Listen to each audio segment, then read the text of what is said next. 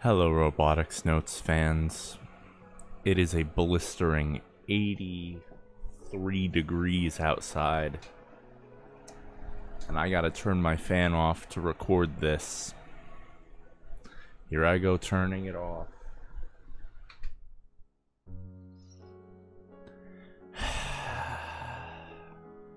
It is 11:39 a.m. My Switch is at half battery because the Somnium Files came out while I was a little busy. Let's play some Robotics Notes.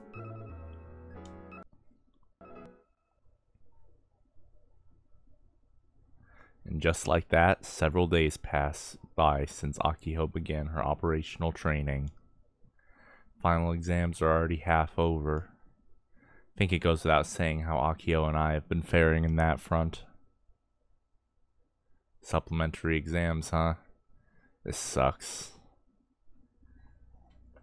After exams today, Akio once again hits the club room to train.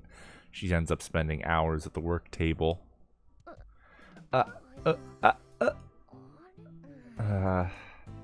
She hasn't improved at all. Akio was never dexterous to begin with, and Misane's custom controls aren't something anyone can imitate. But I've known this since Sunday. Aki-chan, it's almost 7. How about calling it a day? Yeah. You seem really tired. Huh? Do I? You've got bags under your eyes. Crap, that's embarrassing. Her bashful expression is less spirited than usual. Akio takes a deep breath and puts the honorary president controller in the carrying case she found in storage. Akio's been taking Prez home every day to practice. Kay, let's go home. How late have you been practicing? I say to her as she's locked in the clubroom door. Pretty much all night. You haven't been sleeping? It's no big deal. I've been taking hour-long naps here and there. Oh, and during final exams too. Wait, have you been submitting blank answer sheets? Aki-chan, when did you become such a badass? I'm not leaving it blank, though I guess I don't know most of the answers. I've got no room to talk. I'm in the same situation as her. If you don't get a good night's sleep, your health is gonna go down the drain. I'm fine, I'm still young, it'll work out. This has nothing to do with you being young and you know it. I get the feeling she's trying to dodge my concerns, so I grab Akio by the shoulders and stop her. Come on, you know you can't push yourself too hard, Aki-chan. Yeah, I know, but I get why you're feeling pressed for time, I do, but I can't always be by your side. You need to learn how to take care of your own health. Sorry. Akio looks dejected as she offers up a sincere apology. But her face looks kind of pale. This isn't good. Better get to bed as soon as you get home. So you're not going to tell me to study? After reaching the parking lot, I turn to face Akiho as usual. So, you feeling alright? I ask the usual question. Her usual answer doesn't come. Today is different. Akio weakly shakes her head back and forth, her face still pale. Doesn't take long for me to understand the situation. I immediately have Akiho sit down where she's standing. I can take you to the infirmary if you need me to. No, I'll be fine like this. She tries to force a smile, but her brow is covered in a glare of cold sweat. Akio puts out her hand and I hold onto it.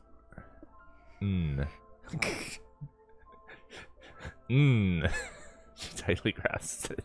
For long, her face becomes expressionless. Her eyes are open, but she's not really there. She's not actually looking at anything. Her breathing gradually grows deeper and heavier.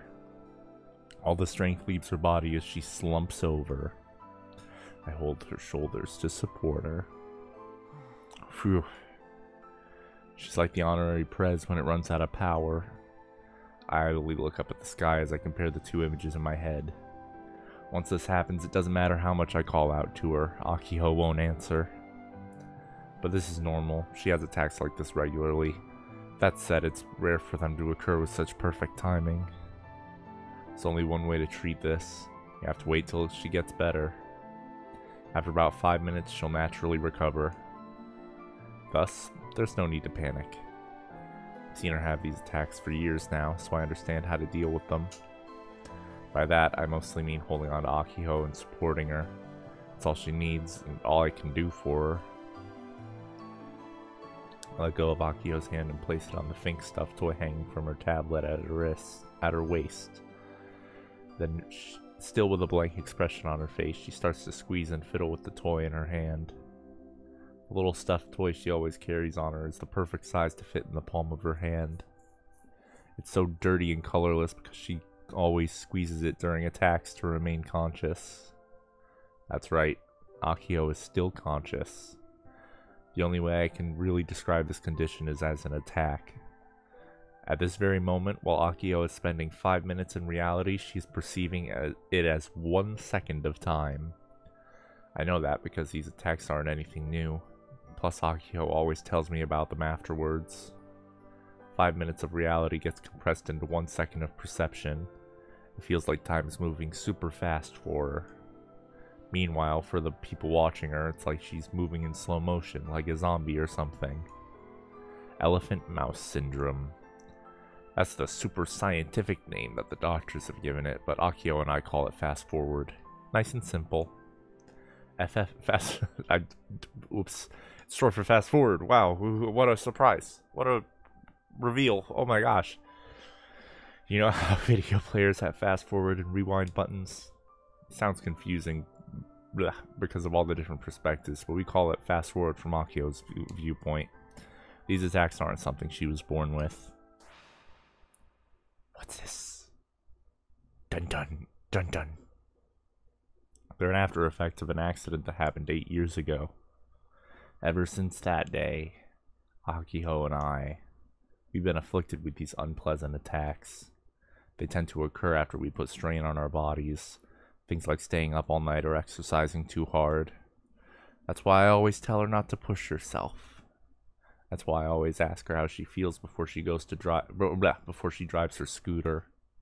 That's why I go off with her if she's heading to school, even on days off. And that's why I'm a member of the Robot Club. If something happens to Akiho, I need to be there with her. Oh wait, no, I read that right. I need to be there with her so I can look after her. And the same goes for me. My symptoms are a bit different from Akiho's, but I still have to deal with the same after effects. My attacks actually require proper nursing. So in that sense, you could say that Akiho and I are both supporting each other. There's a reason why the reason we're always together at school isn't just because we're both in the Robot Club or childhood friends. It's so we can deal with these attacks when they happen without causing problems for other people. We'd love to get better ASAP, but there's no cure for our particular condition, so we've just got to deal with it. Which means that in order to protect ourselves, the very least we can do is support each other. Akiho slowly moans, but doesn't form any words. The parking lot is slowly being blanketed in darkness. If someone happened to run into us now, they'd probably think we're two lovebirds messing around. Anyhow, I call Akiho's mother and ask her to come pick her daughter up. The attacks only last about 5 minutes, but the numbness of the body lasts much longer. No second L. She shouldn't be driving. After the call, I have nothing to do but wait for Akiho to recover. Take a look at her face. She has the expression of a knob mask. Empty eyes, slightly quivering lips. Sometimes she ends up drooling, so it's actually kind of a problem. There was one time where she totally soaked my shirt. Ugh. Jeez, this idiot. That's why I told her not to push herself so hard. She's already constantly rushing forward when it comes to the Robot Club. Now she wants to add Robo 1 on top of that. Fixing the honorary prez, staying up all night to learn its complex control scheme. Akio was that desperate to protect the robot club and make her dream a reality. Good grief. But I'm not blameless. I saw her walking that dangerous line and didn't warn her as much as I should have. Maybe I should have forced her to stop, or should I have helped her more? I don't know. But supporting each other, huh? Guess I have no choice. I sigh, straighten out my thoughts, and pull out my phone droid to kill time playing Kill Ballad. The double kill got me there. Kai, Akio says my name. She posted a tweet? She tweet while she was... Oh, no, these are tweets from earlier. I was about to say, she tweet while she had an attack? Slowly at first, then gradually faster, she blinks her eyes. Why do I always yawn during this? It is 11:50 a.m. And speaks again. Kai.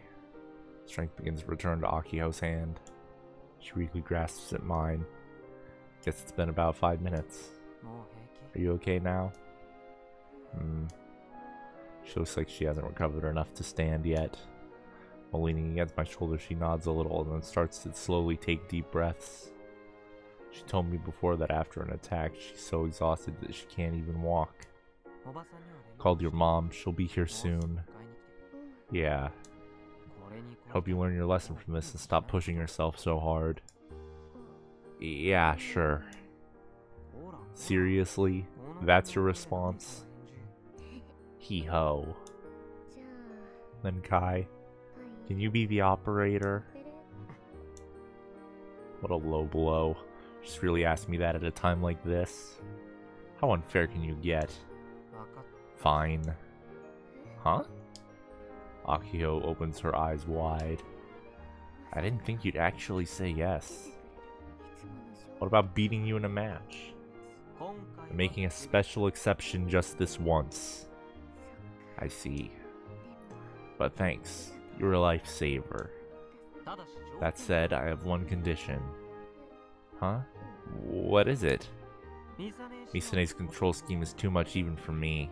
You're gonna have to reprogram it to play like Kill Ballad. Huh? Akio cocks her head like she doesn't really understand what I'm saying. Just then I hear the sound of a car horn coming from the school gate. That might be your mom. I lend my shoulder to Akio to help her stand, and we slowly make our way toward the front gate. After entrusting Akio to her mother, I drive home alone on my scooter. I stopped by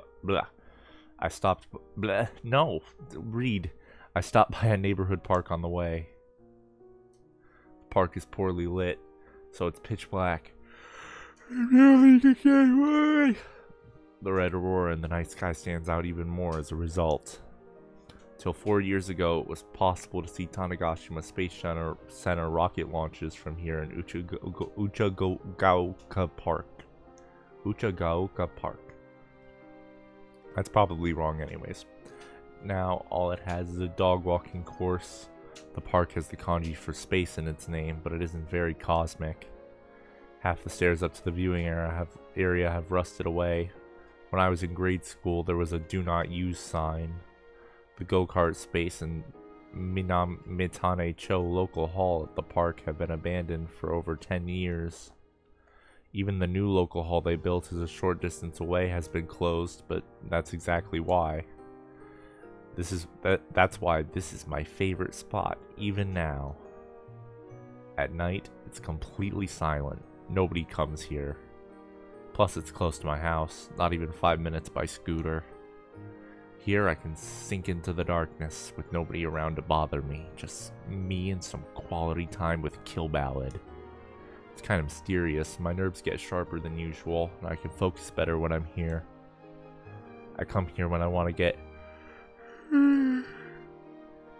some serious play in, like when I'm pushing for the #1 spot. Sometimes I chat with folks from Tokyo when I play. They rag on me for only winning because I play in quiet spots. In Tokyo, they still have these crazy places called arcades. I guess it's common to have crowds watch you play. Same with tournaments held overseas and stuff. A gallery of thousands of people sitting in a massive hall. Everything is so loud you can't even hear the game. Players get up on stage and fight against their opponents who sit right next to them. I guess you're not a true fighting game player unless you can win in a situation like that. But as someone who barely ever leaves Tanagashima, what's that got to do with me? This is my play style, and to help me climb up to the spot of fifth best in the world. I don't care if people hate on me or my strats. This stage helps me win. Anyway, time to get started. Or not. I get a call on my phone droid. Who the heck could it be? Jeez. Accept call. Kai! As soon as I answer, Akio's loud voice resounds. Are you feeling okay now? Oh yeah, I've settled down. I just got home. Thanks, Kai. But more importantly, we gotta talk about what you said earlier. Akio, you're too close to the camera, and you're being way too loud. You never guessed this was the same girl who had an attack earlier in the evening? You mean the whole me being the operator thing? Yeah, that. You had one condition, right? Correcto. You gotta change the control scheme to kill ballads. Can you do it? No, I can't. But I think it's an amazing idea. Akio is crazy excited. I don't have a screenshot button. I was gonna take a screenshot of the Akio grin. I've never even considered that as a possibility. Hobby Robot Controls uses the fighting game combat system. It's genius. You could win the Nobel Prize. Let's not get carried away. I'm not. So if you were the one to use the KB combat system, that means you'd be using a phone droid as a controller. Exciting. If only we had a year to prepare. But we don't. Including today, we have 3 days left. Plus, we gotta leave the island for Tokyo on Friday evening, so tomorrow is our last real day for prep. We're at a complete deadlock. There's nothing we can possibly do. Aw, man. Finally got motivated and everything. I wouldn't call this motivated. It's just be a problem if you went and collapse again. Yeah, I know. I was just happy to hear you say it is all. I only wish you could have said it a week earlier. Anyways, I'll try and figure something out for tomorrow. And the day after. Good night. Yeah, good night. After I disconnect, I sigh to myself. Deep down, I kind of hoped she'd just give up. Like Aki-chan would ever do that.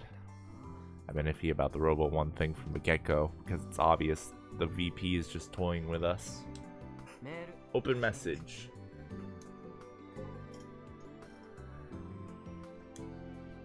What's this? The text is all garbled. Considering it's just gibberish, I delete it. Start kill ballad.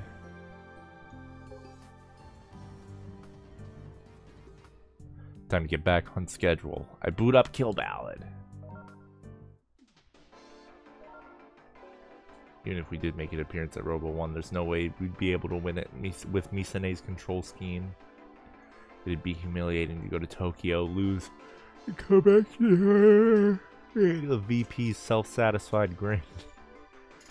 Plus, the only way we'd ever be able to implement the Kill Ballad's control scheme would be to ask the game's creator. What? Speak of the devil. I get matched up with none other than Frau Kojiro. What's going on here? Talk about way too perfect timing. Still remember the shitty way they accused me of being a cheater.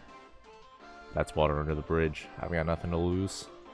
I know now that Frau Kojiro doesn't use Voicha. While that's a pain in the ass, I could still use the text chat. Ignoring the actual match, I start typing on the touch screen. Evening. Thanks for messaging me the other day. Just so you know, I don't cheat.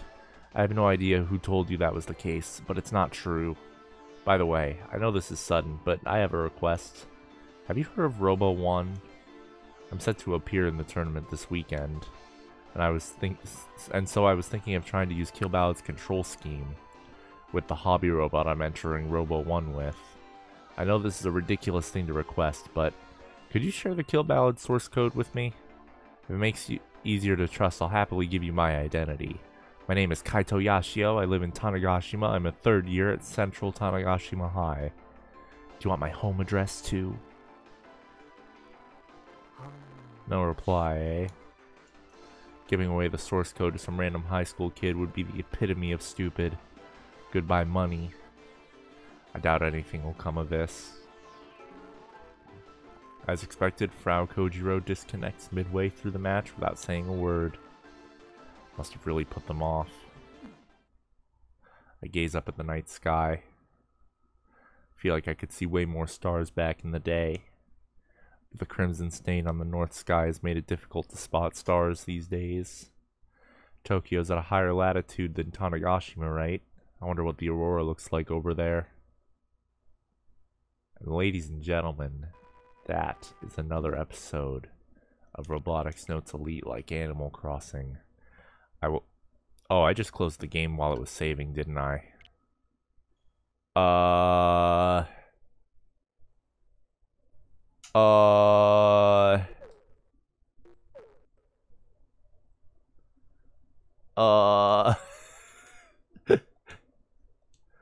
Alright, everybody, let's see how my save data's looking.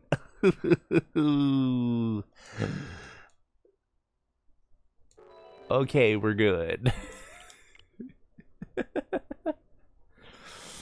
I'll see you tomorrow. No Chio.